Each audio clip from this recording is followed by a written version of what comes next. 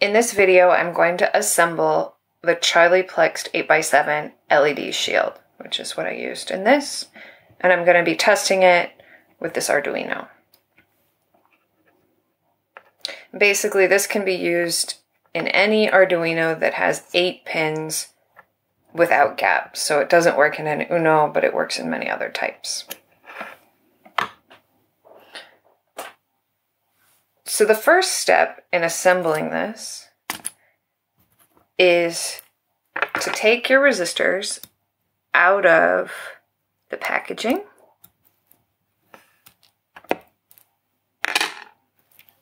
and set them on your working surface, and I prefer to set them on the working surface face up.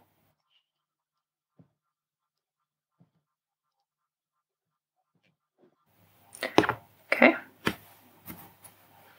And then there are 8 resistors here, so we tin one side of the resistor pads.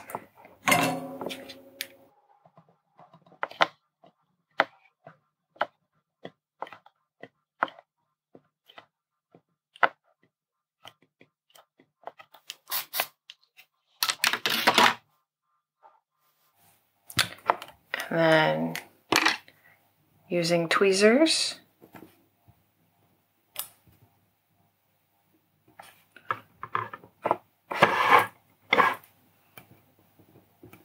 solder the resistor onto each pad.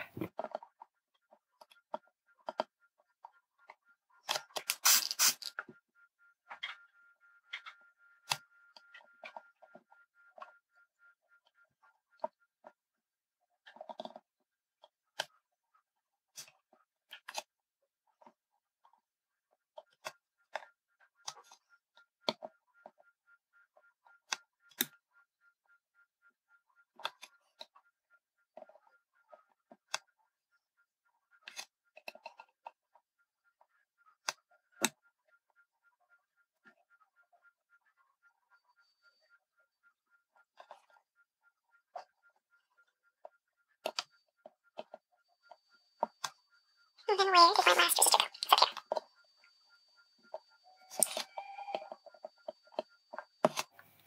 Okay, then we check to make sure that they're all laying flat.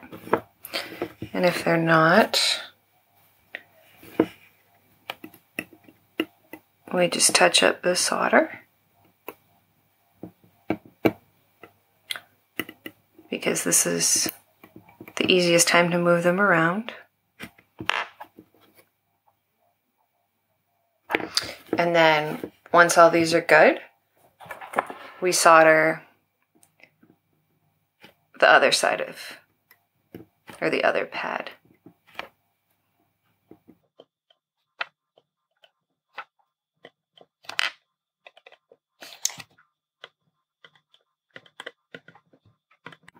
For all of them. And then I touch up just to make sure I have a good connection. And in this case, just as an example, I'm going to leave this one unsoldered so that you can see what it looks like if you have a bad connection when I test it later. But you're going to want to solder this too. Once these are all soldered, the next step is to cut the LEDs, the leads on the LEDs. So I take my clippers and I cut them at about this length. And you want to make sure that the thickness of them, so sharp edge on this side, so that you have enough of a lead on the LED left that when you put it through your board, it sticks up about 1 centimeter. So should be just a little bit out of the board so you can get a good solder contact. I'm going to go ahead and dump all these out and chop off their leads. Making sure that every time I chop it, I use the right side of this clipper.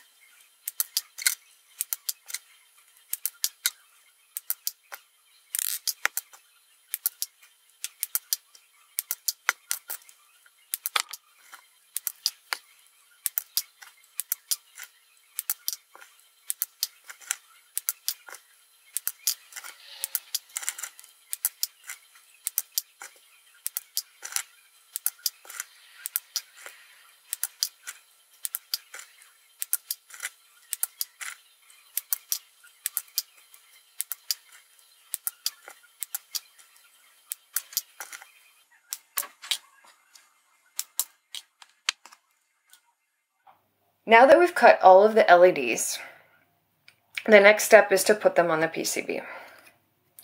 And you want to make sure that the flat side of the LED is aligned with the flat side of the silkscreen. So you do that like this.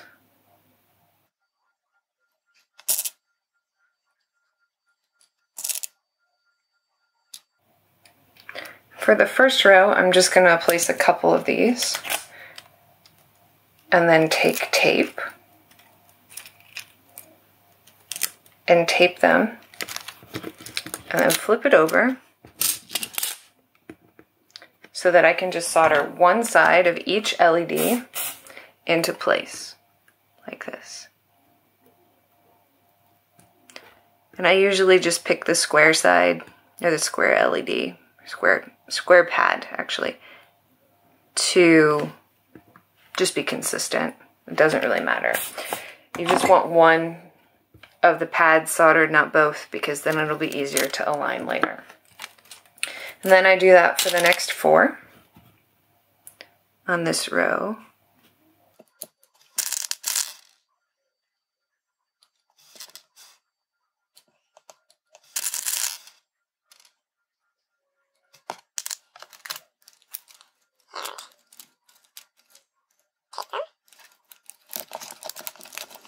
And if one of them falls out, or a couple of them fall out when you flip it over, that's okay.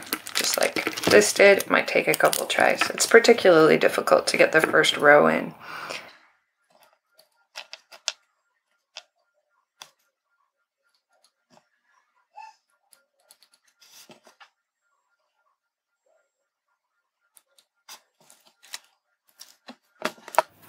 You can use a pen as a prop to hold it up and tape across, flip it over, and that time it worked. And then just solder one pin.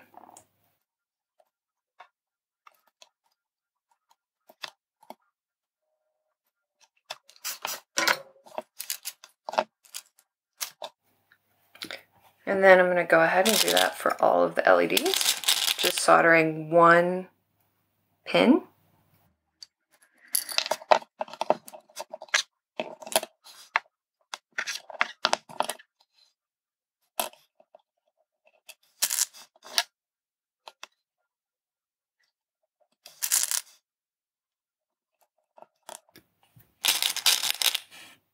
And remembering to align the flat side of the LED with the flat side on the silkscreen.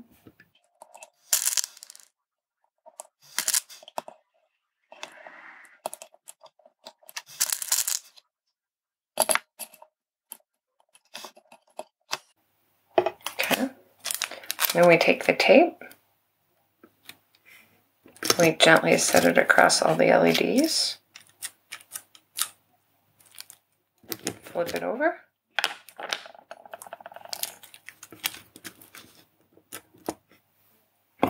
And then we solder the square pin.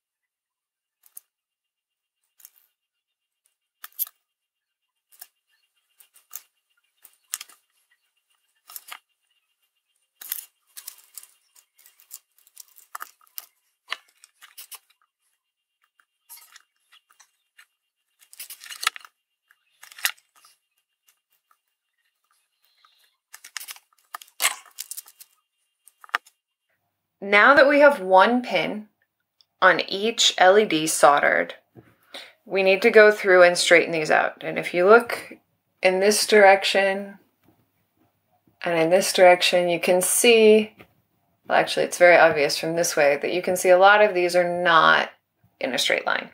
So we fix that by just taking the PCB, holding it in one hand and leaving this finger free,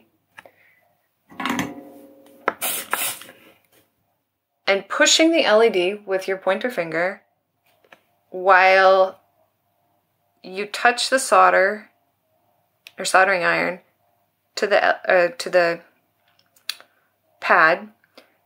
You let the metal become liquid again and then push it into the right direction. And you can feel when it's flush against the PCB. So I go through and I do that for all of the LEDs. And you want to make sure that you don't remove your finger too quickly, because it takes a moment for the solder to resolidify.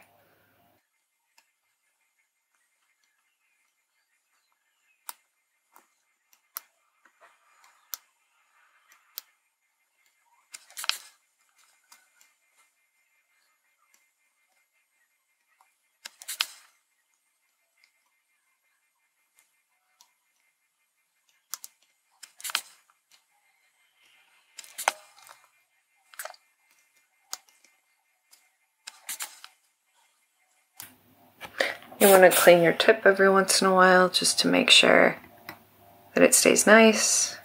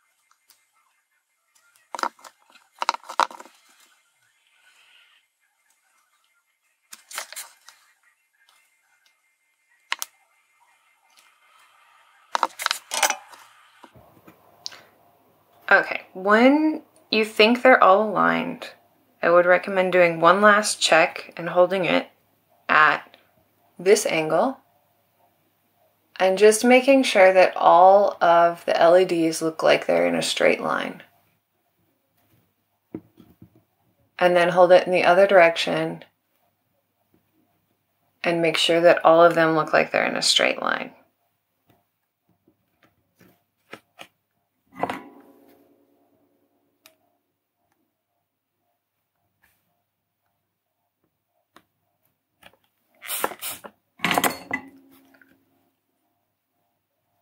And when they're straight enough for you, then you go on to solder the other pad on each LED.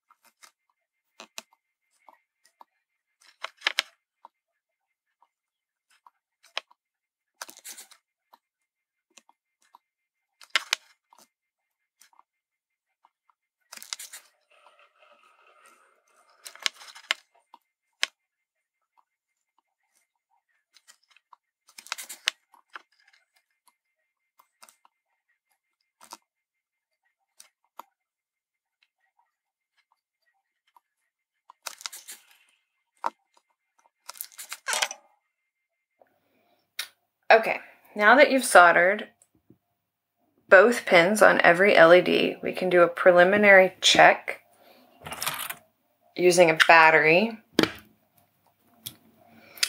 and the PCB. So I just want to check that all the resistors are correctly soldered at this point.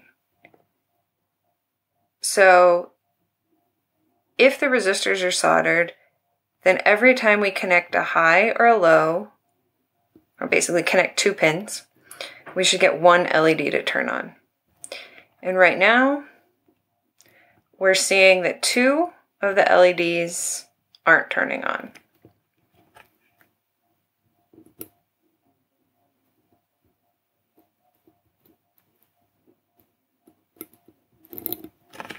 So that could indicate that we have the resistor that's messed up, and we know that we were going to have a bad resistor because we didn't solder it intentionally, just so I could show you what happens when one of the resistors isn't soldered.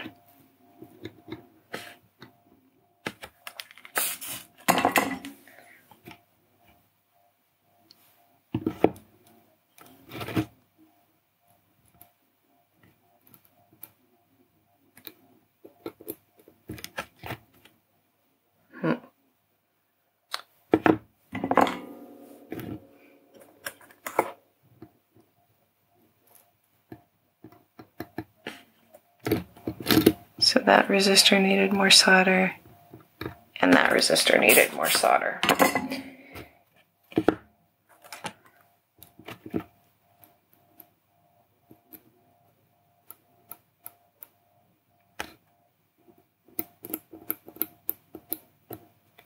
Okay, so all the resistors look like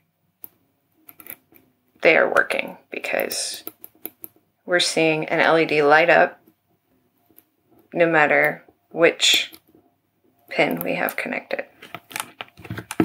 So then we can go ahead, solder on the pin header.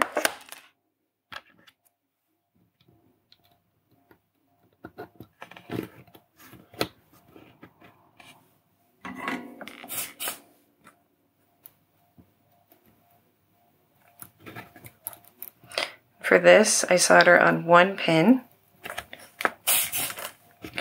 and then I check to make sure it's perpendicular to the PCB, and that there isn't a gap between the header and the PCB.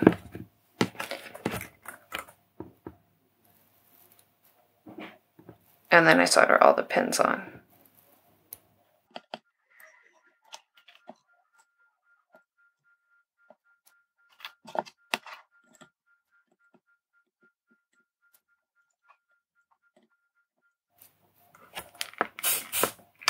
Okay, now that this is soldered together, the next thing we do is test it using this program.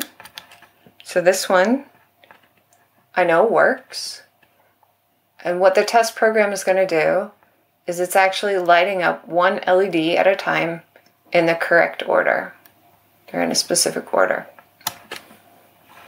So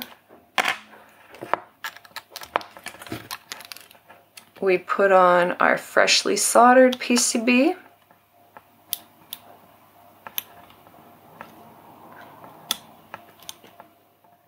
Which actually needs to have its header trimmed a little bit so it'll fit on there.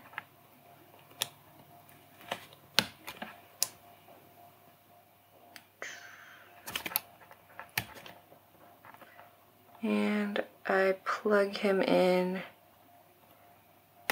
to A0, or actually I think, no, it's not A, it's actually, I programmed it to be on either D2 or D3, so this needs to be trimmed as well.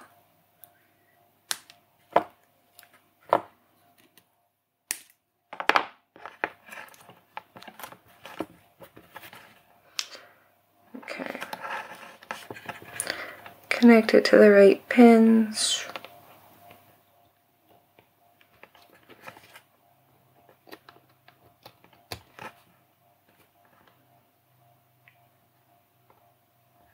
Okay.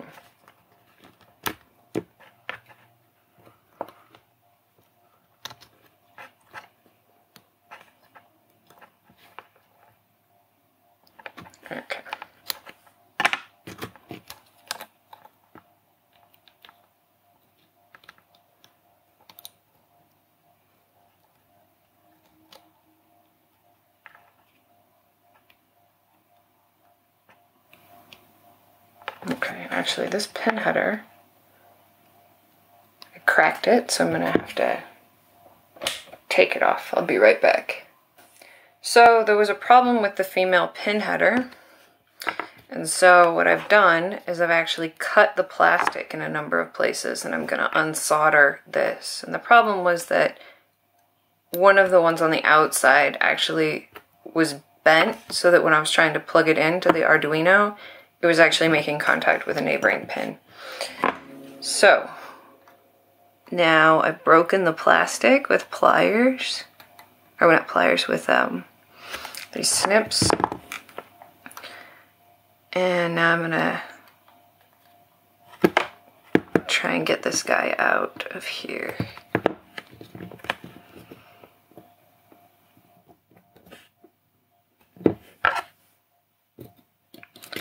Probably use tweezers. Let gravity help me pull this guy out.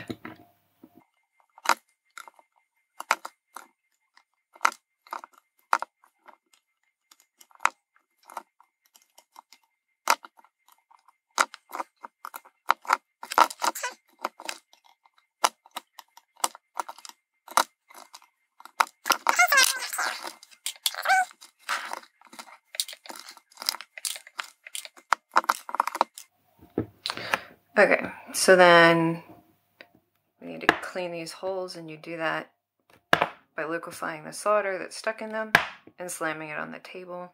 And you want to do this on something a little bit soft because you can damage the LEDs. Well, not really damage, but scratch the plastic surface.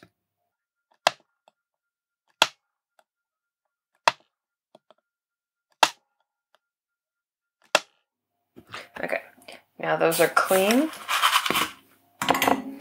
We can put the new header on. So it's one too long. So I'm going to clip it and trim this extra part.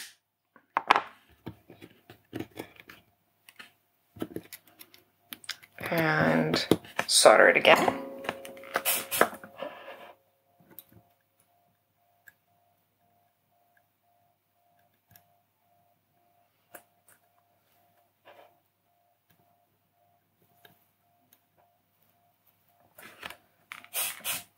Solder the one pin and then make sure it's aligned, and in this case it needs to be fixed. So I align it better so that this is at a right angle. It's a little bit off. Now you can see it's at a right angle. Then we solder it more, or solder the rest of the pins.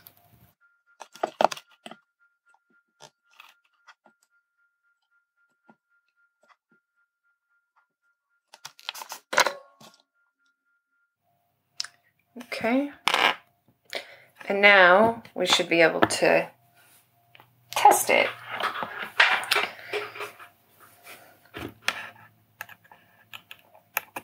So we plug in our Arduino, and then we clip it in to the right pins, and we should see the LED that's lit up just sequentially going through all the different LEDs.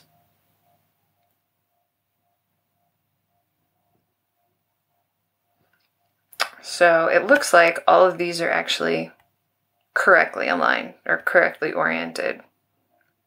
But if you have an LED that in this program that two of them light up next to each other, but one of them doesn't light up. So, for example, if these two would light up together, but when one of these is supposed to be lit up and then neither of them lights up when the other one's supposed to be lit up, then you know that you have one of the LEDs backward. And if you do that, or if you have one of those, then you're going to have to unsolder the LED and put it back on. Or if the same is true if you accidentally had one that was a different color. So some of these are a slightly different, or like a yellowish white. So I'm going to pick one that I want to replace. So we'll go with this one. And what you're going to do is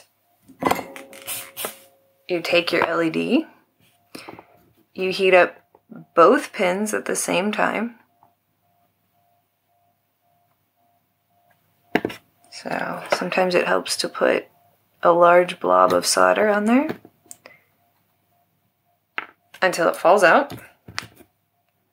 You throw that LED away. And then, or if it's a perfectly fine LED, it's just backward, you can put it back in. Then you liquefy this, slam it on the table. Liquefy, slam on the table until it's clean. Till the holes are empty. Then you take your new LED, making sure it's in the right orientation, and then stick it in the hole,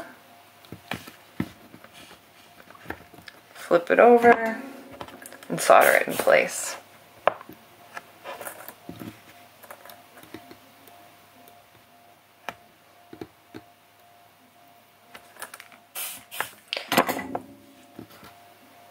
And then sometimes it's not very well aligned.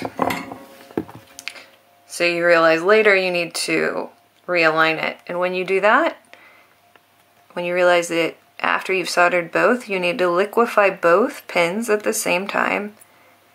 And just like you did when one pin was soldered, push it through with your finger and align it better. So now it's back in alignment. So that is basically the two common errors that you have with an LED Charlieplexed matrix display. Basically that one of them's backward or that one of the resistors isn't soldered correctly. And so when one of the resistors isn't soldered, you're going to get, well, on the back of this actually I've labeled which pins each LED is controlled by. So if you realize that, for example, if all of the ones that have a 3 in them aren't soldered, then you know you have to replace R3. You have to resolder R3. Also, if you end up having 2 when you run the test program that light up next to each other at the same time, then because of how I designed this, it means that you have one of them backward. The other thing is, when you're working with the Arduino, you can use any pin, but sometimes with the Chinese version of the Arduino, they have an LED, actually all of them have an LED that's connected to one of the pins, but with many of these Chinese off-brand Arduinos, you have to actually unsolder the LED if you want to connect this to that pin. And it's, for example, on this one I think it's on pin 13, digital 13. But anyway, you just go and unsolder the LED and it should work. If the LED is still soldered, it will make which LEDs are lit up and how bright they are a little bit different, and you'll need to debug it a little bit. So I hope that helps when you're soldering this guy together. And if you have any problems, just leave a comment and I will answer.